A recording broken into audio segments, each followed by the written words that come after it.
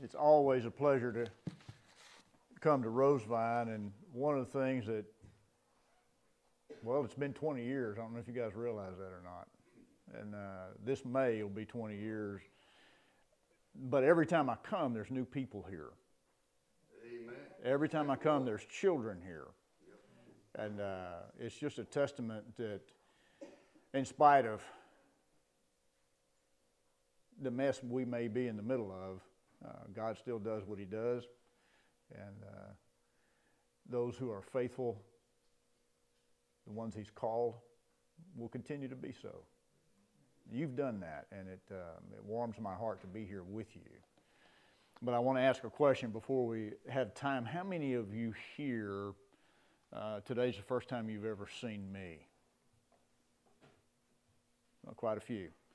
And there are some who haven't seen me in 20-something years that are here.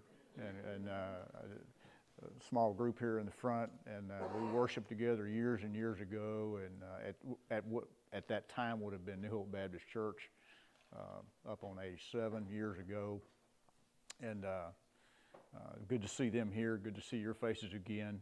And we do get the chance to connect, you know, because of this internet thing, but it's just not as good as this face-to-face thing. I just really am old school that way. I like to look at somebody and see them and hear their voice and hear about their lives. And today we're going to spend some time sharing about our mission. For those of you who may or may not know, Patty and I serve in West Africa, and we've been there for a long time.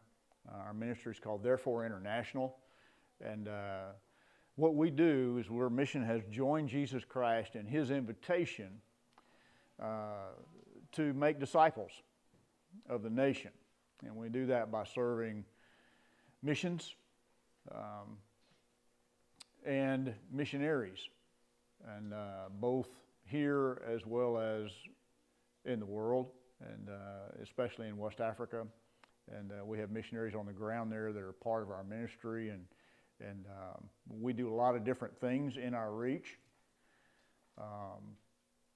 When I first went to West Africa, the thought that I had was that I would just serve primarily as an evangelist that planted churches, and we've done quite a bit of that.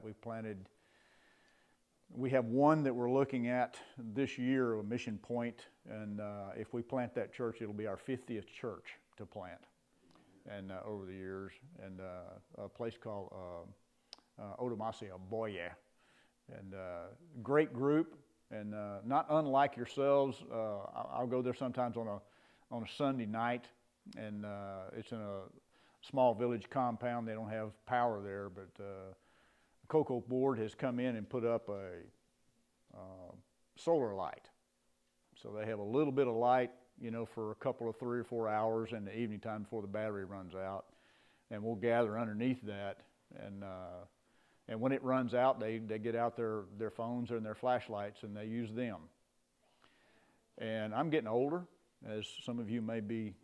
I mean, it just, evidence is here that that's happening to me, and I like to go to bed earlier than I used to. Well, these folks don't want God's word to stop.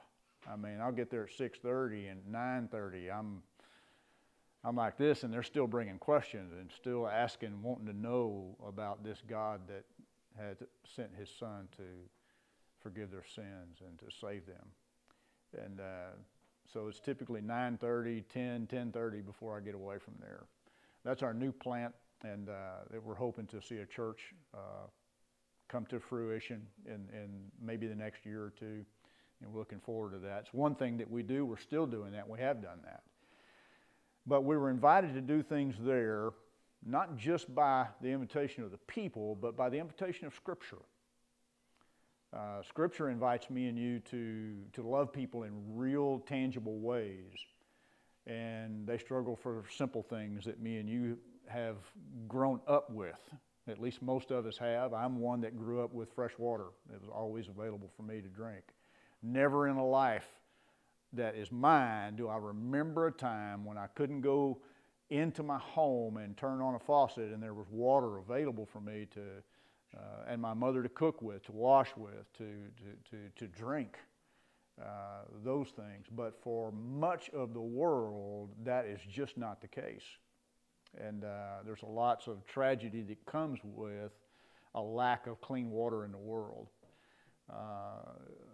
We have been invited to participate in that, and we've done water wells. This year we did one, and if you come to our gala, you'll see a short video this year that we'll show in testimony of what it's like to be there, to see fresh water come for the very first time in a community. Let me tell you, it'll change your perspective. To see the celebration that takes place when they have it. It's not a small thing. It's a huge thing. And I never once celebrated water coming out of a faucet, you know. And so it's humbling to be in that situation, have the opportunity to bring it and see what God does. This church has participated in bringing that financially and with your prayers, and for 18, 20 years now. We also join Christ in his mission to translate Scripture and to distribute Scripture. We have done Ligby Bible Project. Some of you have remembered that project.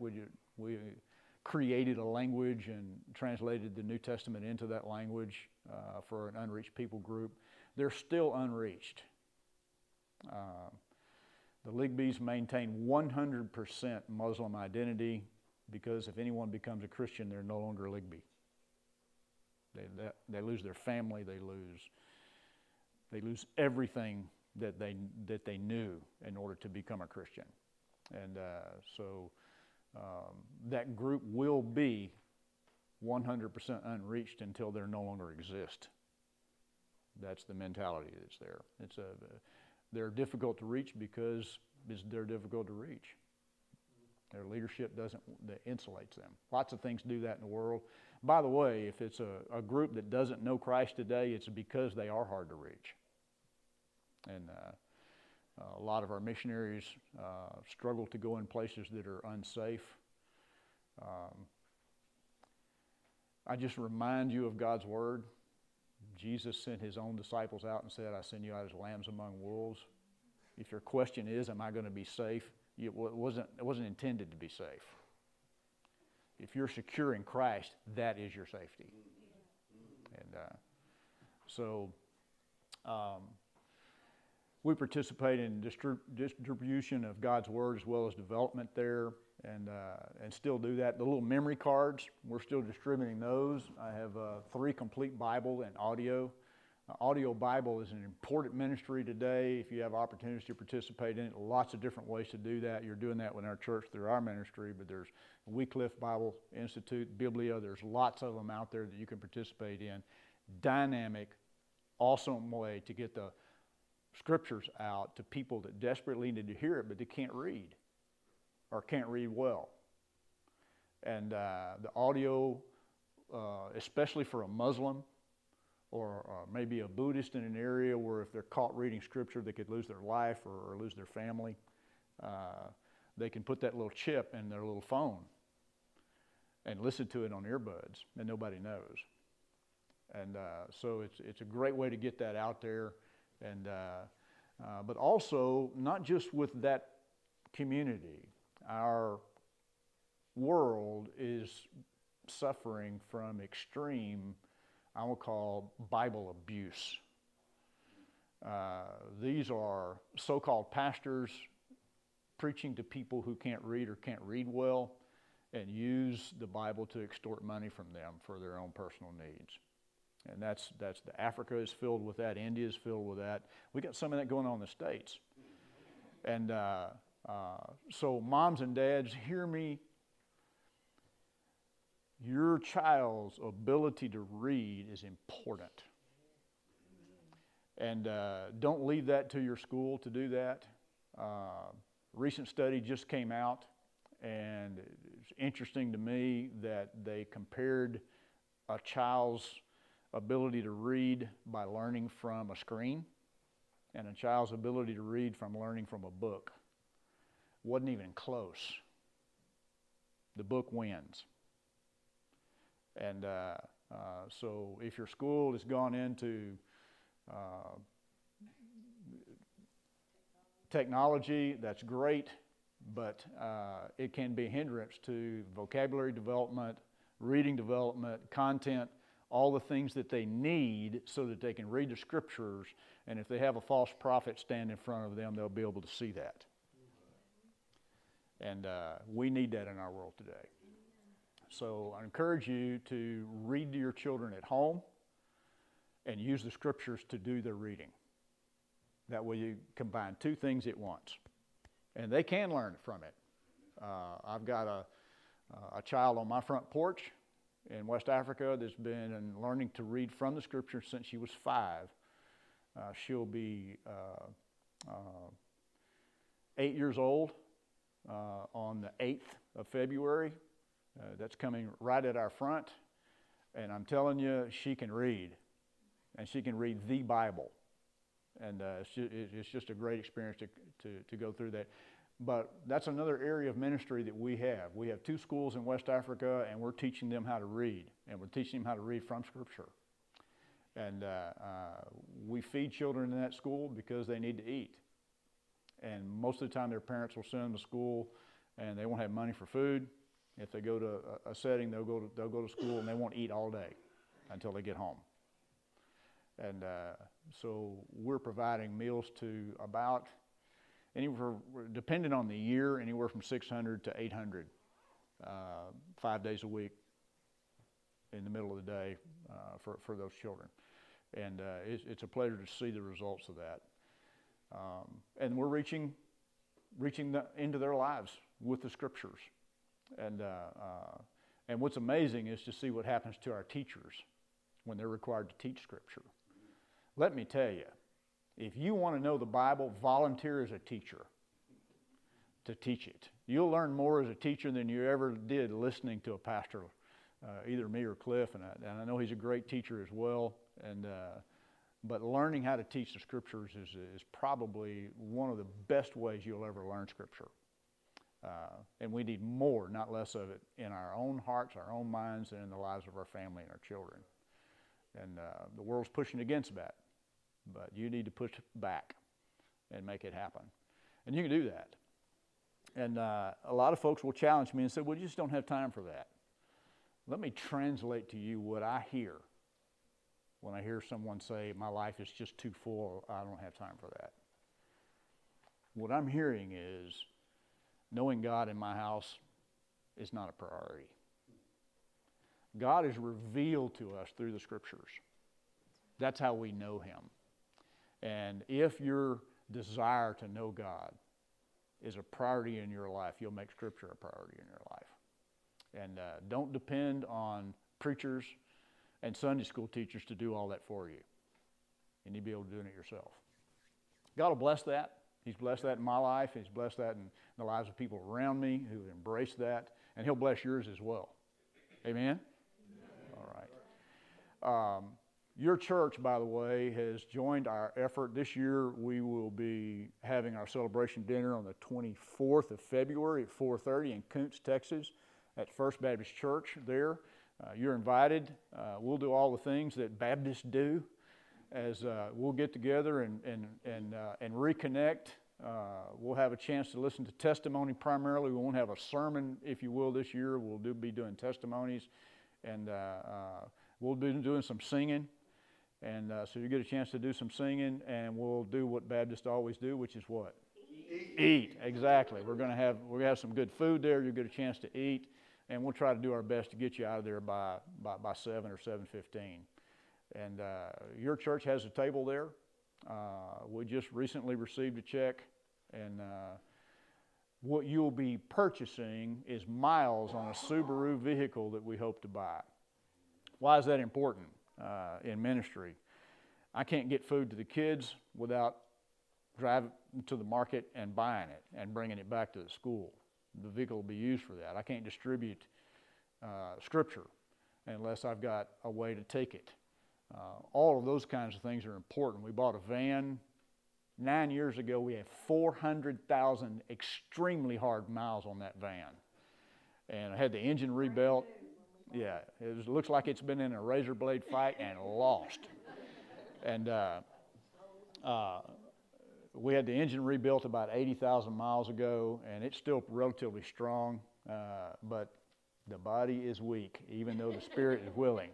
And it's in the shop about every other week, and it's getting to a place where we're going to need to at least slow it down. And so we're looking to maybe buy a little Subaru of some kind. The 4x4 that they make is really, really good at getting to the places we go. Our ministry is primarily rural. We're not in cities too much. And most of the churches we're planning, or the few people that I've had come over, they will say, "How did you find this place?" And you know, because our ministry really is scattered and hard to get to, and some of the places we go to, and having a 4x4 to get us there is a good thing. And some places we can't get there with a 4x4. We use our feet, and or whatever we can to get to them. And that's our ministry. And I thank you for being a part of that. We also are participating in medical side, and we've had some donations, not just from this church, but from Sabine County, significant, that have helped us rebuild a clinic very close to that place where I live, that is serving people that otherwise would be dead if they didn't have it. The care we have available to us, I mean, we complain about it because maybe it doesn't measure up from time to time, but let me tell you, you need to be happy for what you got. You really, really do. And same thing for those people who are taking care of the roads. Brag on your commissioners. I'm just telling you, when there are potholes big enough for your car to fit in that I have to drive through, and that have been there for the whole time I've been in Ghana, nobody fixed them. So brag on them. But that's the participation. Would be encouraged to see you. One of the reasons to come to places like the celebration dinner is not just to enjoy food and get a chance to see things, that it does encourage the people who are doing the ministry that you came and celebrated with them. And it would be for me as well. And so I hope to see you there. Wow. Another thing I appreciate about Rosevine is they don't typically put a time limit on me here. I didn't even stand up here until almost 12 o'clock. I want to spend some time in God's Word, because I don't believe we just do justice to Sunday unless we do. But I am going to preface what I'm going to teach with you today is that the scripture we're going to read is probably going to challenge some of you. How do I know that? It's because it challenged me. And if you can,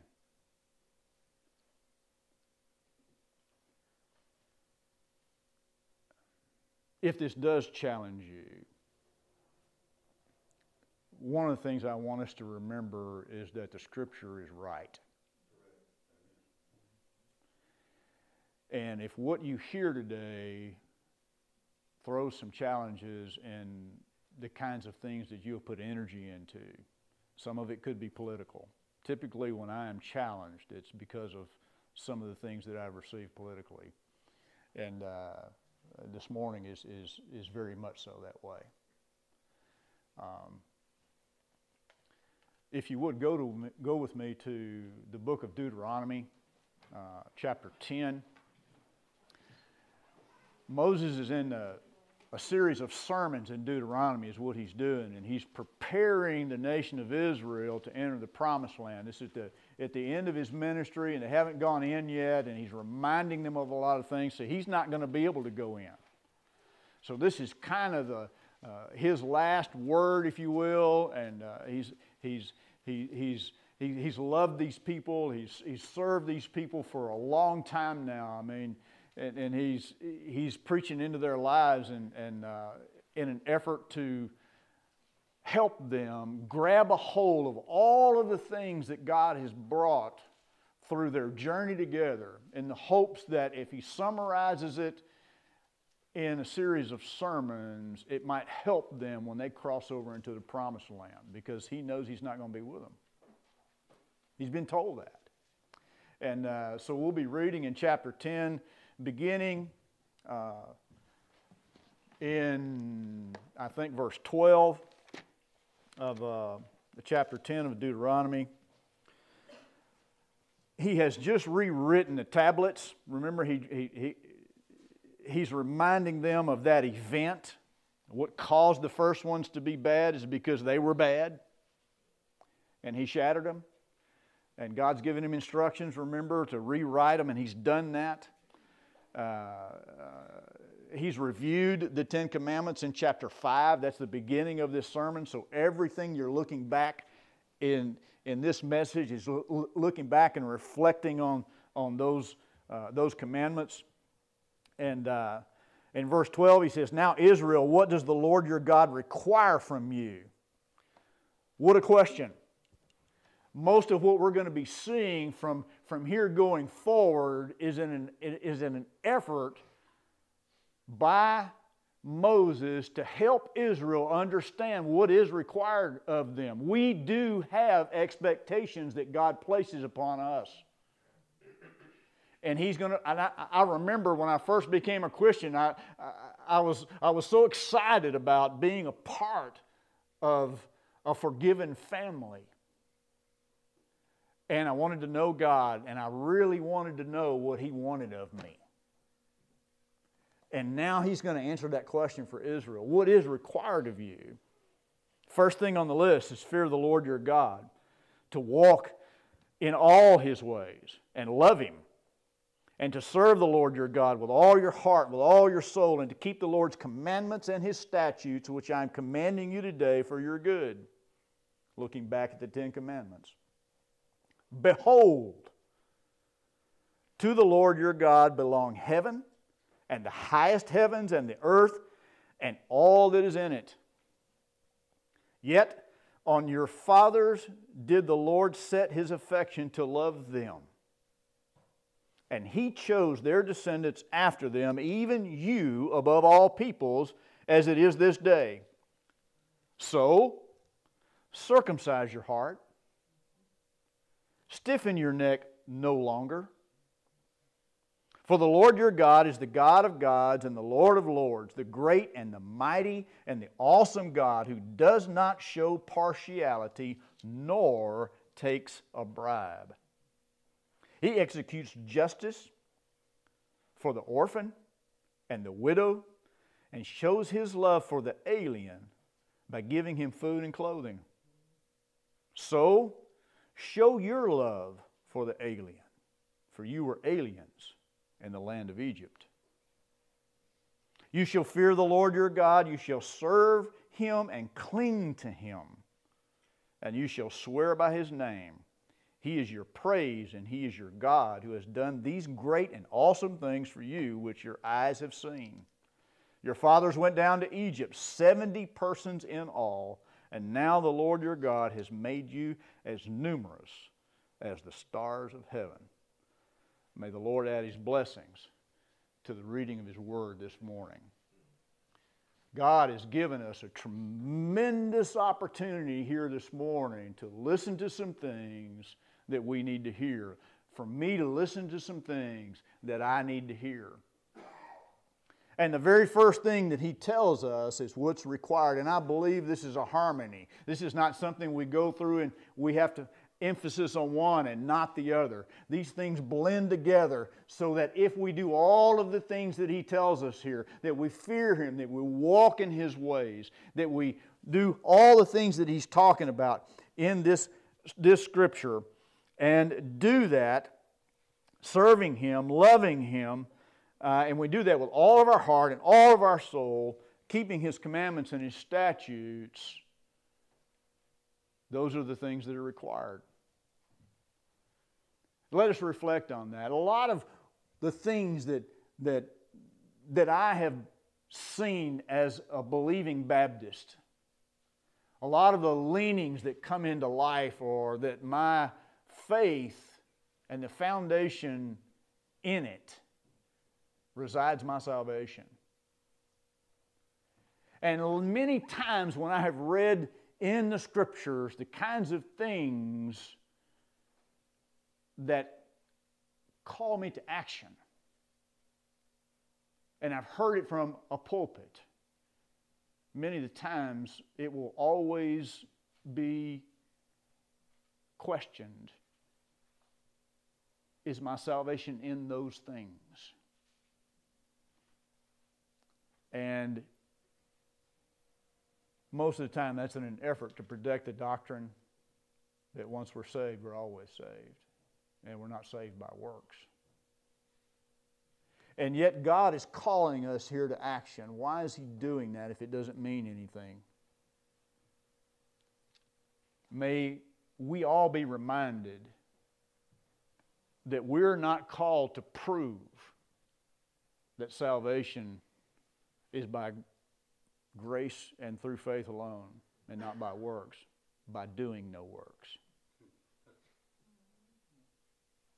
We're saved so that we can be equipped for good works prepared in advance for us to do. That's right.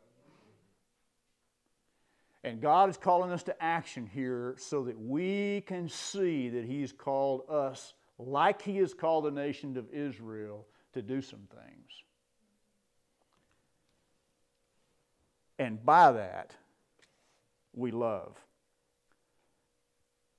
He chose the nation of Israel even though He owned everything. It's all His. The good, the bad, the ugly, everything in between. Nothing left out. Nothing resides outside of His sovereignty. Everything that is, everything that has been, everything that will be is His, always has been, always will be, and yet He chose the nation of Israel out of all of that to set His affection on. And if me and you today reside in that nation as being ones who were brought near, even though we were far at one time, brought near by the blood of Jesus Christ so that we could be engrafted into the family of God that He has chosen, and illustrating that He's chosen here in the nation of Israel. If we find ourselves in that this day, He's calling us. And He's calling us with special affection. He loves us. Sent His own Son to do what? To die for me and you. Because He chose us, the elect of the world, the elect of creation. The special affection of God resides on you if you are in Him. So what? Circumcise your hearts. No longer let the heart that you possess be stony and hard. No longer stiffen your neck when you hear the commands. Do them. That's it. When you hear the commands, do them. You remember Jesus' response to the lawyer who asked Him, "What must I do?" And Jesus asked him, "Have you read the law? Do you remember? How does it read to you?" And the lawyer said, "Love God with all your heart and all your soul, all your might, and your neighbor as yourself." Jesus responded and said, "Rightly have you answered." And then He said this, "Do this and you'll live." Knowing the right answer is not enough. Doing the right answer is evidence that you know it. Amen? Amen. And here, Moses is reminding the nation of Israel, and those of us who find ourselves in the grace that He has extended to them, now, though we were once far away, been brought near by the blood of Jesus Christ, we find ourselves in this nation as one commanded to circumcise our heart and stiffen our necks no longer. Why? Verse 17, for the Lord your God is the God of gods, Lord of lords, great and mighty, and the awesome God who does not show partiality or take a bribe. In other words, you're in Him. You've been circumcised on the 8th day. You've been baptized. I mean, I'm a Baptist. Doesn't that say something? I've been attending church. Doesn't that say something? I think it does. I think it says great things. But don't believe you're safe from God's judgment if you choose to do nothing when He commands you to do it. Don't think you're safe from God's judgment if you choose to sin willfully and walk in it. He's saying, I am not partial. And you can't put in front of me anything you can do, will do, or could do in an effort to turn my judgment against you if you do not do what I tell you to do. We're not safe. We've been told that over and over again, that we're safe. And God's Word is telling us that our safety resides in fear of Him. Fear has been taken off the table in America. It's a negative thing. It's a thing that you're not supposed to walk in. Because if you walk in fear, I mean, that's not positive. And we've been given this idea that if it's not rosy and positive, it's not good for us. It might damage our self-esteem. My daddy did some things on my backside that damaged my self-esteem many times over and did me good every time he damaged it. And the discipline that comes from God is to those whom He loves. And if we don't receive it, the word of Hebrews says we're illegitimate. We're not even His. So, no partiality, no bribes. Now we're getting to where the rubber meets the road. Where's the evidence?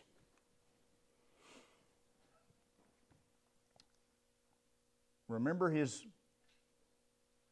command to walk in everything He walks? He executes justice for the orphan. So what should we be doing if we're walking in what He walks in? Executing justice for the orphan. And the what? And the widow. Showing His love for the what? Alien by giving him food and clothing. So show your love for the alien, for you were aliens in the land of Egypt. Stop. 2 weeks ago, actually about 3 weeks ago, I received an invitation from the border. Man asked me if I'd go preach in the Mexican prison, most notorious one, on the border in Piedras Negras. Some of you may remember the news. They buried bodies, the cartels did, and associated with that particular prison. And my suspicion is there's probably a handful of Fox News watchers in this room. Eagle Pass has not been touted as a safe place to be. It's a place of confusion, a place of not good things happening. And I got to go to Eagle Pass to get to Piedras Negras. I've also been told that Piedras Negras was a place of violence, that a white man can't go there and be safe. Do I accept the invitation? And I did. I had other people that wanted to go with me, and they did research and then decided not to go because of the image that was given. So I get to Eagle Pass, and I have to cross into Mexico right where Shelby Park has been barricaded. And razor wire is just being added, and just piles and piles, gigantic piles of razor wire, all the way along that park. It's a huge park. It's sizable. For those of you who may not be familiar with Eagle Pass, there are 2 bridges that cross the Rio Grande there. And that's just pedestrian ones. There's also trains. And the whole time you're there, it never stops. Tremendous amount of freight. There's a lot of money passing through that town. And I'm crossing that bridge, and I'm asking myself, looking at the razor wire, if my God were here looking at that with me, would I be able to say that's welcoming the alien?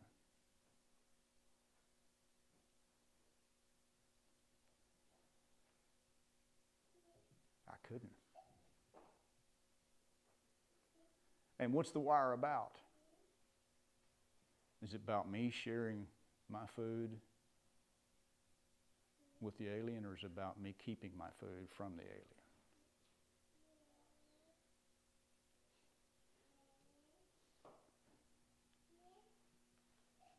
It shook me when I considered the answers to those questions.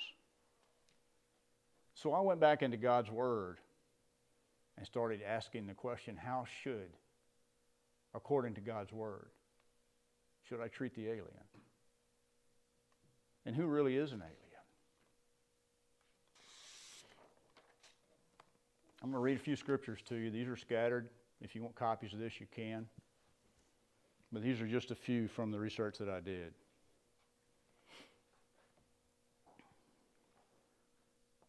Leviticus 27:19. Cursed is anyone who withholds justice from the foreigner, and the fatherless or the widow. Then all the people shall say amen. Job 29, verse 15 and 17. I was eyes to the blind and feet to the lame. I was a father to the needy. I championed the cause of the stranger. I broke the fangs of unrighteousness and made them drop their prey from their teeth. Ezekiel 47:22. You shall allot it as an inheritance for yourselves and for the aliens who reside among you and have begotten children among you. They shall be to you as citizens of Israel. And with you they shall be allotted an inheritance among the tribes of Israel. Matthew 25:35. I was hungry. There is Jesus. And you gave me food. I was thirsty, and you gave me drink. I was a stranger, and you invited me in. Just a handful of scriptures. I've got just 2 pages here. I didn't read all of them. But the challenge to me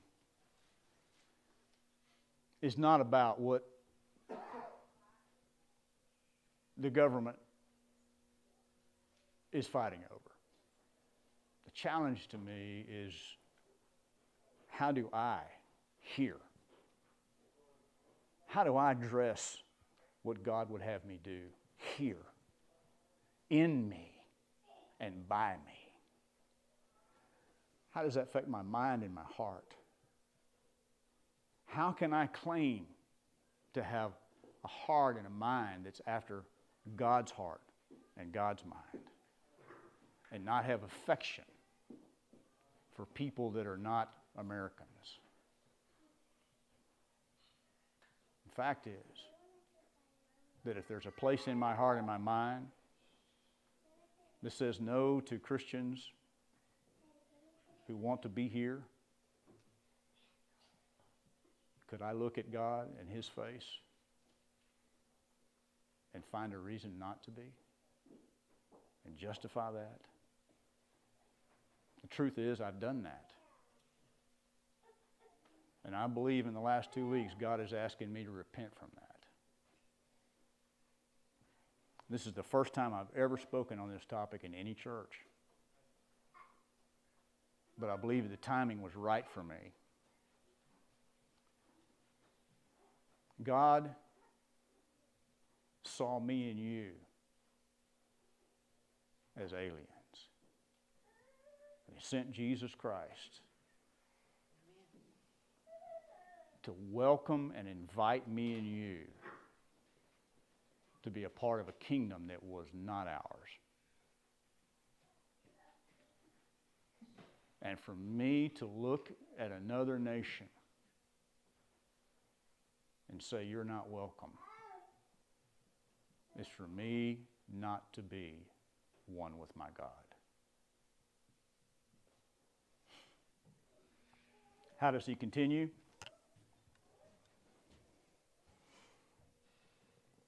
You shall fear the Lord your God, you shall serve Him and cling to Him, and you shall swear by His name. He is your praise, and He is your God, who has done these great and awesome things for you, which your eyes have seen. Your fathers went down to Egypt, 70 persons in all. And now the Lord your God has made you as numerous as the stars in heaven. One of the things He's doing here, and I'll close with this,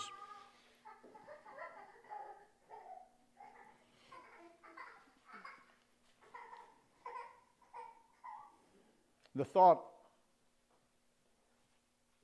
the way Moses is addressing this in the Scriptures is he's reminding the nation of Israel that they had been aliens residing in a nation that was not theirs.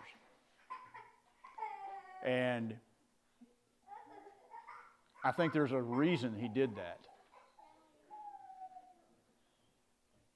And I think it's because He's appealing to their sense of empathy, the thing that they learned when they were there.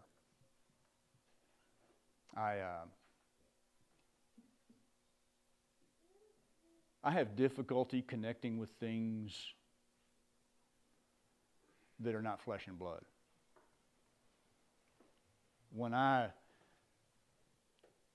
turn on Facebook, for instance, and I'm trying to connect with a person that's there, I just can't get there. Does that make sense? I can't feel their presence. I can't smell the air. I can't hear their voices. I can't look and see expression and feel it, taste it, know it. But when we have the opportunity to be with people who suffer, it changes the way we see life. Changes the way we read Scripture. Changes the way we look at people who are of a different place than us. And the way it does it is it gives us the compassion that God has, so that when we're with them, we can love them the way He loves them. He didn't send His Son to die for America. He sent His Son to die for the world. For God so loved the world that He gave His one and only Son, that whosoever will believe in Him, they will never perish, but they will have everlasting life. Amen. Amen. Father in heaven, as we come to our time today, time of invitation by You to us, may it be embraced by those here and those who will hear because of You. Circumcise our hearts, God.